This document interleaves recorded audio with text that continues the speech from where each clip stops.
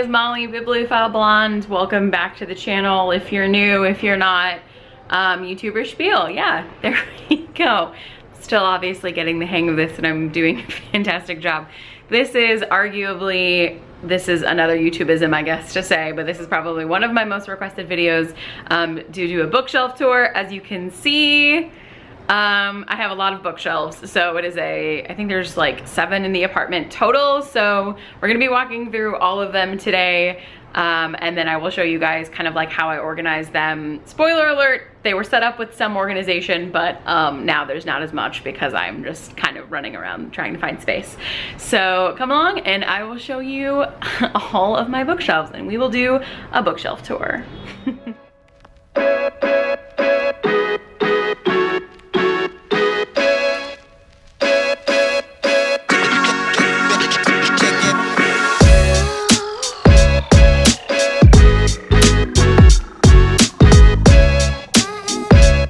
Start with the 4 bookshelves that make up the bulk of the room. If you guys checked out my apartment tour video, then you can see there kind of how these set up basically the entire main space of the living room.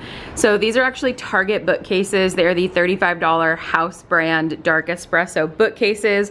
However, if you go to Target and purchase them, you will notice that they are only a 5 shelf, and these, as you can see, have 6 shelves. There was a lot of dead space when I set these up, so I actually went back to Target, bought a 5th one, and then, I don't know if you can see, but these are just the little, oh, there we go, maybe a little bit. You can just see they're like the little pegs. So I went back to Target, bought a 5th shelf, and then used the shelves from the 5th unit to turn these into 6 shelves. So these are the Target ones. I will link them down below. But I did buy a 5th unit to turn them all into 6 shelves because, again, the dead space is just like kind of driving me a little crazy. And then the shorter ones we'll get to in a second, and those are also just available on Amazon. So if we go, I guess we'll start at the top. So these are my, this is my collection of the Throne of Glass series. I got this series, and then these are the hardbacks, and obviously these are the Nerdy ink dust jackets. So they're stunning. I'm sorry, I'm not a fan of the original covers whatsoever. I read Throne of Glass on ebook, and I only bought the hardcovers and physical versions once I was able to get the Nerdy ink dust jackets because they are just absolutely stunning. So on the very, very top, we have those. Moving over to the first shelf, it's somewhat organized by genre, but you'll come to see pretty quickly that it's gotten a little chaotic. So this starts out as classics and poetry. So there's some Jane Austen, Phantom of the Opera, and then like Pablo Neruda, Sylvia Plath. We get into a little bit of like poetry and classics. I have a tiara. This is actually like, these are all of my playbills, and then a book on the Hamilton musical. So we got a little like a mixed media here. And then we go into, again, just kind of like more classics with a little bit of religion. So all of Shakespeare, Les Mis, have a couple of books on like spirituality. We've got Ovid, like the Odyssey. So we're still kind of hanging out in kind of like classics territory. And then we get down a little bit more into nonfiction, Guns, Germs, and Steel, which is like one of my favorite books. And then once we're down here, we are like fully in the nonfiction section. This is really entertaining. This was my study material when I was writing the Romanov Oracle, and you can see how much I like tabbed that one kind of all to hell. So these are all nonfiction, and then it goes all the way down to the bottom and getting into like myth and mythology. I think, yeah, these are pretty much all nonfiction. So that's kind of like the first shelf. Then we get into essentially what I call the continuation of the Sarah J. Maas section down into fantasy. So then these are also from books No Age. These are ACOTAR dust jackets as well. I have another full set of ACOTAR dust jackets that have not arrived yet, so I will eventually have 2 sets. So I'm gonna have to buy books for those dust jackets. Then we go down and I have Crescent City, a couple different copies of this one, obviously. We have like a Night Court candle, Night Court playing cards. The shelf isn't totally full, so this is actually the empty box set, but then I have the paperback box set of Court of Silver Thrones, Thrones and Roses. We got it up here, and then we move down. And then these are gorgeous dust jackets for Crescent City. They're gorgeous on the spine. And let me actually like turn this one around so you guys can see that my baby Run is on the back of that one. So he hangs out there. And then I have this special edition Akatar, the like gold leaf version, which you guys have probably seen. And I keep that open because I do have the page overlays in it. So I keep that one open with like Reese's eyes because of course. Then I have another copy of A Court of Silver Flames because there was a dust jacket that was sold separately like just for Court of Silver Flames. And I had to have it because hello, look at that Cassian, thank you. So had to have that one too. Then we go down into fantasy. So this is like a pretty straightforward fantasy shelf. Down here, these are actually all of my special bookish editions. So these are from, I'm subscribed to both Bookish Box and Fairy Loot. So these are all of the editions that have come from either a Bookish box or a Fairy Loot box. So they've got custom dust jackets. These are all signed. The edges are done really prettily. And I just keep these all in one space so I can remember. I also have my copies of Kingdom of the Wicked and Kingdom of the Cursed. Those were also Bookish Box special editions. So I keep those kind of like half out. Down here, we have more fantasy. Game of Thrones, Witcher, a couple more like book of the month fantasy picks that I like haven't gotten to yet. And then we kind of move thoroughly into what I call, so this is all fantasy. And then this is all fantasy too, this like second one. So then up here, these are all, there's a bit of a glare, but these are the Plated Prisoner editions from Bookish Box. They're absolutely stunning. I want to give away on Instagram, so I actually have a signed copy of Gleam 2 by Raven Kennedy, which is amazing. So these are stunning. Then I have everything for From Blood and Ash.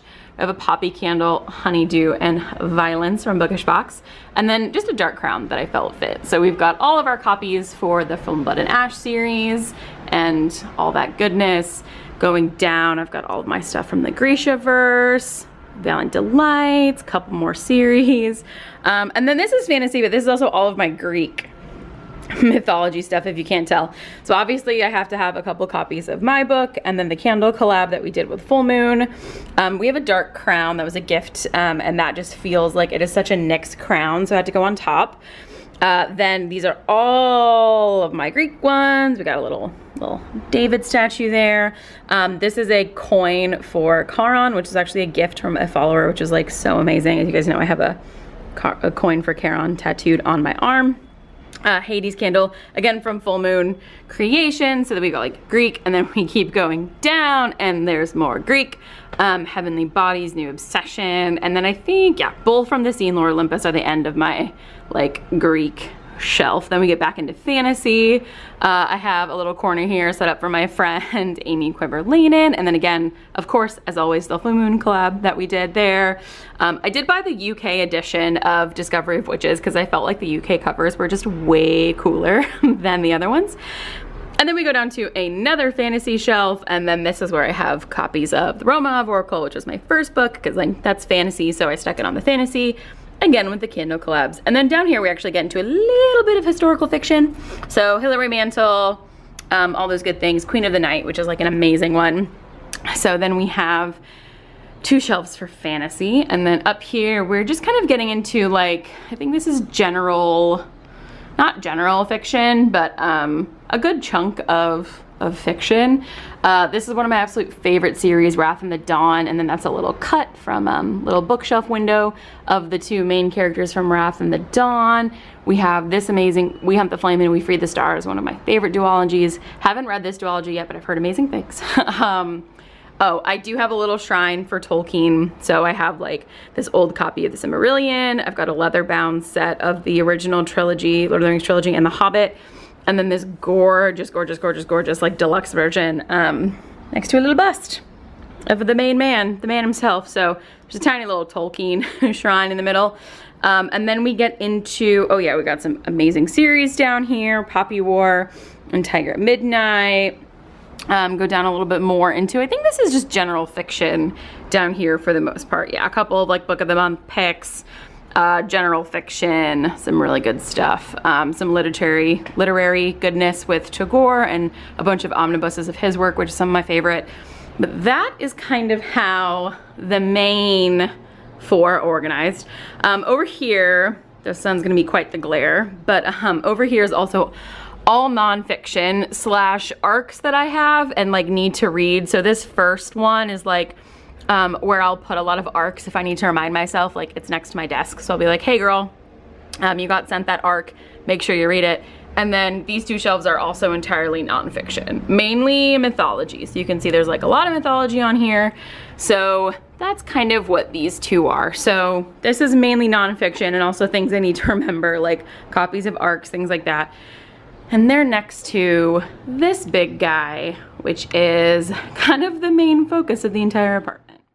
It's a really nice day, so you can see that JV is sleeping in the open door. We've got one more over here on the other side of the couch. Again, this is a little bit of a catch-all. So this was just like my entire most recent haul. It just filled that entire shelf, so I just put it there. So it's a mix of nonfiction and fiction. It's just like literally my most recent haul. Couple stragglers, so they're like some fashion books here from when I lived another life and was working in fashion. And then a couple of like mass market paperbacks. And then my US cover copy of Discovery of Witches, the Narnia series, is hidden down there in my entire Outlander series. So this one's like a bit of a catch-all, but she's cute, she's cute. And then coming over here as my like centerpiece, I've got a bunch of Taschen books. So I have like the Male Nude and Forbidden Erotica because I feel like they are, of course, the perfect conversation pieces. And then pretty much everything on this shelf is fantasy too. So I have all the Anne Rice and then Kushiel's Dart, 1001 Nights copy. We get down here and there's some really amazing like Fae series that I haven't dug into yet. Katie Roberts' entire Wicked Villain series. I got Hooked and Scarred by Emily McIntyre, which if you have not read those yet, get on that. And then these actually, no, some of these are fantasy as well. Most of these are fantasy. We got a couple more down here. So these are some, I think these are all pretty popular like Insta picks. And then we've got like obviously our queen of all things, Anne Rice. So this is just a really fun shelf. I kind of love this one and it's, most of these are to be read. So that's fun. Here in the hallway, I kind of have one more, which is just like an overflow shelf, very legitimately. So down here, we kind of have some general fiction. We have a couple more fantasies here, Serpent and Dove, a lot from Danielle Jensen. Moving up here, these are all my contemporary romances. I don't have a ton because as you can see, I don't have a ton. So I kind of just put them all on one shelf. So these are all of the cartoon covers, if you will. Hi, JV. You just checking out what's going on? Okay, so these are all of my contemporary romances and they fit on one shelf. Then yes, I do have the entire Royal Diary series from my childhood because when you have adult money, you buy all the things you wanted as a child. Isn't that right, JV? So I've got the entire Royal Diaries and then I do have the special house edition of Harry Potter. Obviously, I am a Slytherin, so I got the Slytherin House Edition. This won't stay open, but this is a gorgeous box cover that they did for the specialty. I think it was one of the, maybe the 20th anniversary. And I got the Slytherin House version, so that's a favorite. And then there's a couple like, you know, a couple more Taschen books up there because your girl does love Taschen. And up top, these are actually all books that I'm going to probably eventually donate, or I have duplicates of, mainly duplicates or, you know, ones that were sent to me from publishers that maybe they weren't in my genre or something like that. So these will probably all get donated at some point, but I just was like completely running out of space. So I put them up on top of my counter. So these are randoms and duplicates and ones I'll probably donate at some point is the ones that get designated to the top of the cabinet.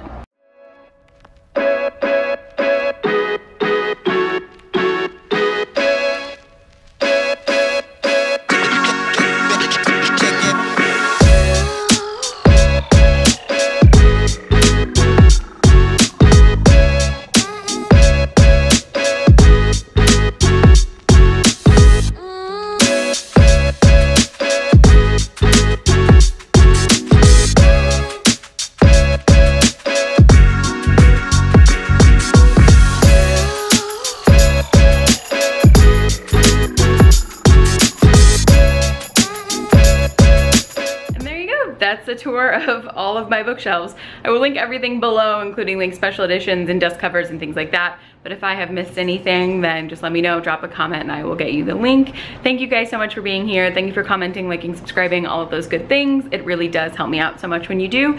And I'm looking forward to chatting with you guys in the comments. I'll see you next time.